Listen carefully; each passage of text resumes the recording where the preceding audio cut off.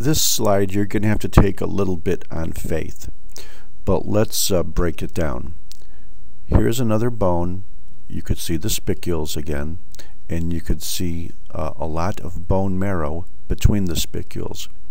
If you remember, we said in general, even red marrow or hematopoietic marrow is about 50% fat.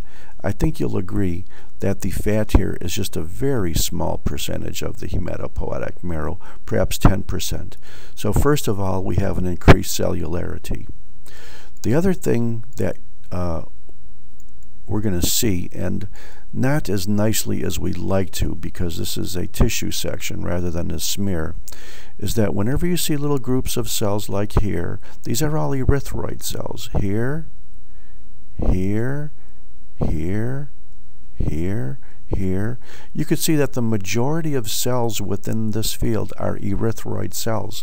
That's also unusual because there should be 3 times as many myeloid cells as erythroid cells. Or in other words, the ME ratio in a normal marrow is about 3 to 1, but in this case, it may be reversed. It may be 1 to 3.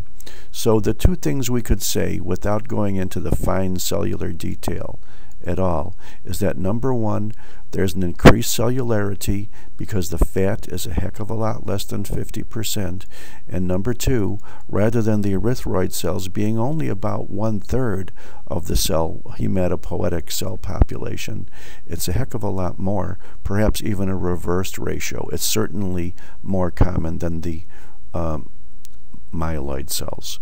So those are just the two things I want to emphasize, and we don't have to go into anything fancy right now. Hypercellularity and erythroid hyperplasia.